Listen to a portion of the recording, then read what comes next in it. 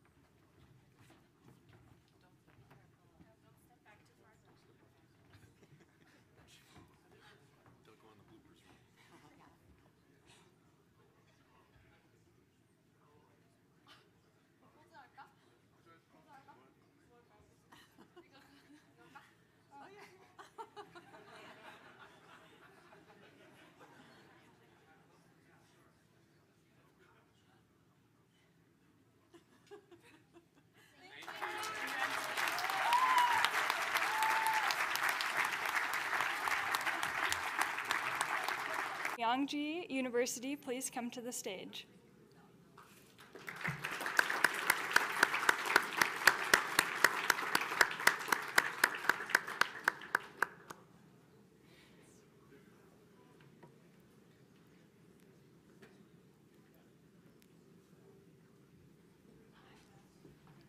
Slide advance forward, back. Okay. A microphone. And then you can use this mic too. Okay. Are you ready? Yes, sir.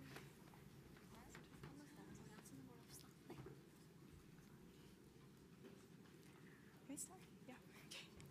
Hello, everyone. We are a team from College of Architecture, Myongji University, South Korea, and we are presenting Hybrid Hanok for Business Incubator Center.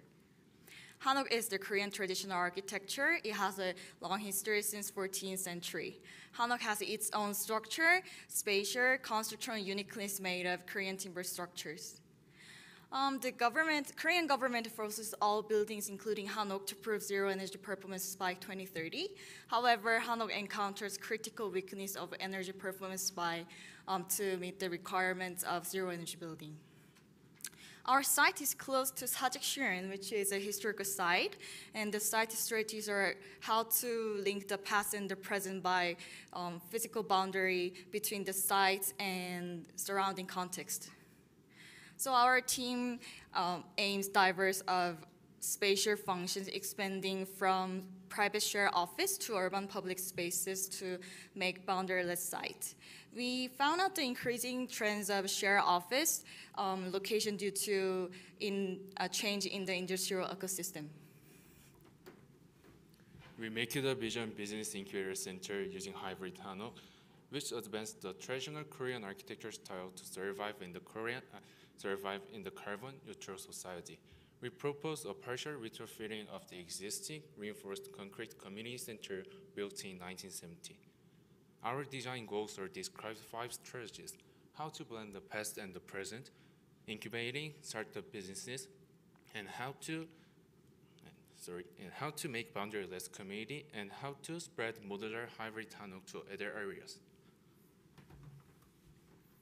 First floor mainly makes up the atrium for a public sitting area, retails, community center as the existing administrative service space, office, Anyangcheong district site for visitors, and several urban open spaces for social interactions.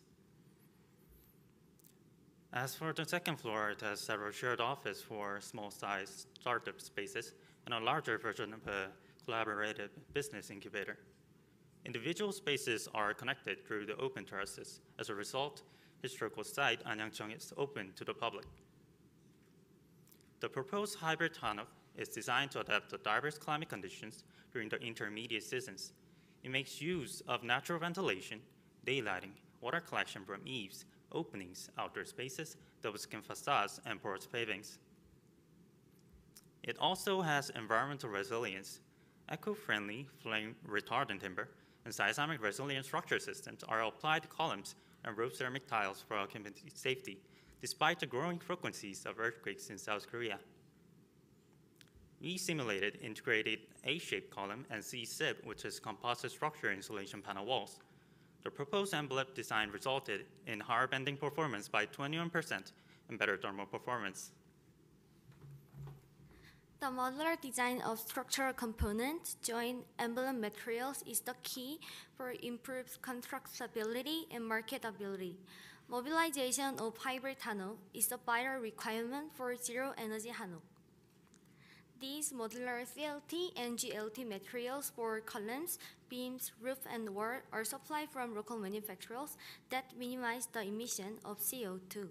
Based on a study, timber structure and local supply can reduce CO2 emission by about 25% and 13% respectively.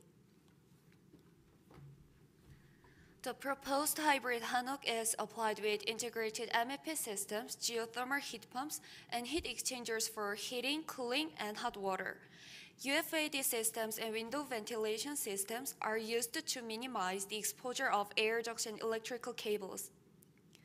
The air cavity with 6 mm single pane and 24 mm double pane glass of double skin facade improves the sag effect and thermal buffer depending on outdoor weather conditions. The PV integrated vertical louvers track sun positions for maximum solar energy generation. Our walls use honeycomb glass to have lighting performance while blocking external noise.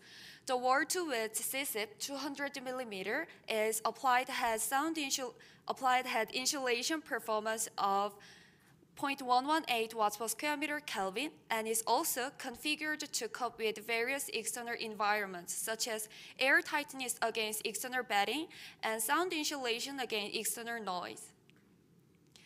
The envelope performance of hybrid hanok office is advanced by 200 mm thick continuous composite SIP to meet 0.1 watts per square meter Kelvin. The double-layered thermal break blocks heat flows from terrace to slab and between a roof and crossbeams. Our team proposes real-time IQ control using IQ sensors and IQ visualization. Building occupants can access IQ data, predicted mean vote, and air quality index collected and visualized on the dashboard. An excessive amount of daylight in the atrium might cause visual discomfort, so single-axis solar tracking vertical louvers control the adequate amount of daylight and direct radiation. Besides, underlit area of shared offices provide more daylight with solar collectors.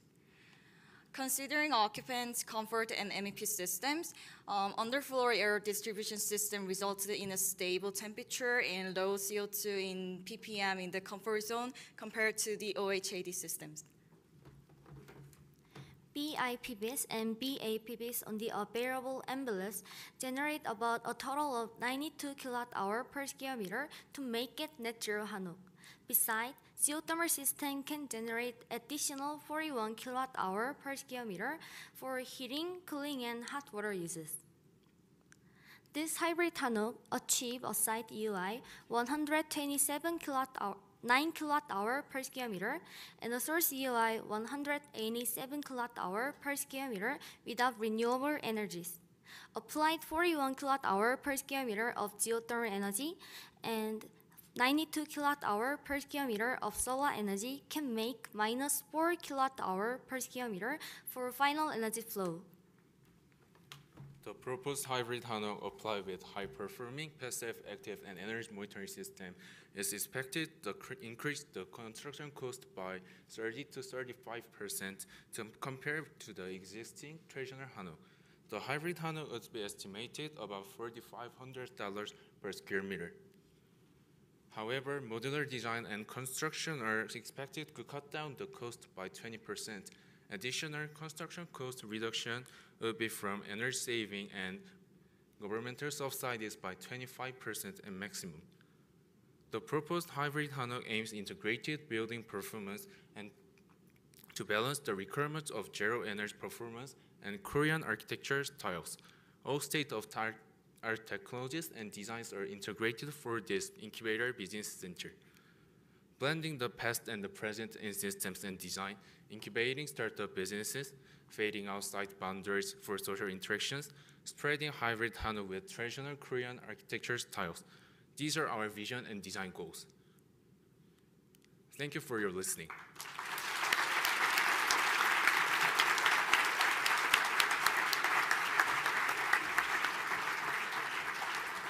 Another great presentation and 10 seconds to spare.